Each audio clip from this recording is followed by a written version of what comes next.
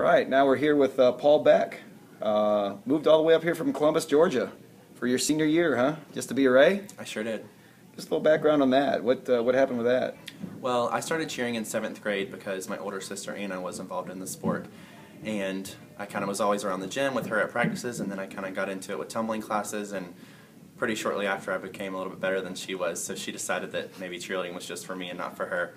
But in 7th grade I started cheering, and by the time I was in 8th grade, kind of seen Stingrays at competitions, been around them a little bit in those atmospheres, and I decided that's the place that I wanted to be. Well, by the time I ended my career, I wanted to put on that Stingray uniform and go out and represent one of the best gyms in the world. Wow, that's great. That's great. That's great aspirations there. So now you're coaching and you're competing.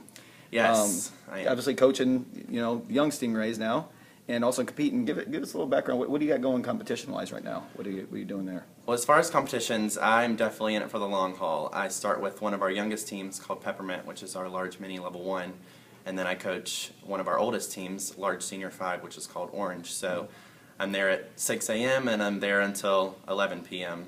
And then with competing, as far as some of the big competitions like Cheer Sport and Worlds, it'll be a little bit crazy balancing my team as well as the teams that I coach. So warm-ups might be at the same time, might be competing around the same time, I might be coaching a kid while I'm in my uniform fresh off the floor. So it's definitely a little bit of a balance, but it keeps me passionate about doing it and keeping my skills up, and also it's fun for the kids to see me go out there and compete. Absolutely. That's great. That's great. So what kind of coach are you? Are you a yeller, a screamer? Are you compassionate? You laid back? What kind of coaching skills you got?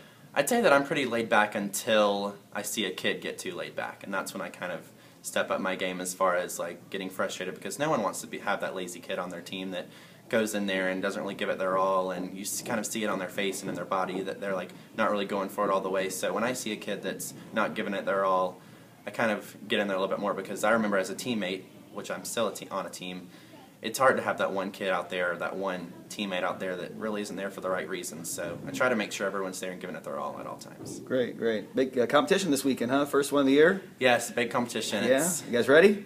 I'm ready. Yeah. Let's hope that I also help to prepare all the kids to be ready. Kids ready? Yeah, they are. Okay, great, great. Any last words? Great to be a Ray, just like everybody else? Great to be a Stingray. Yeah, it's always awesome to be one of a kind. Great. Thanks again, Paul. No problem.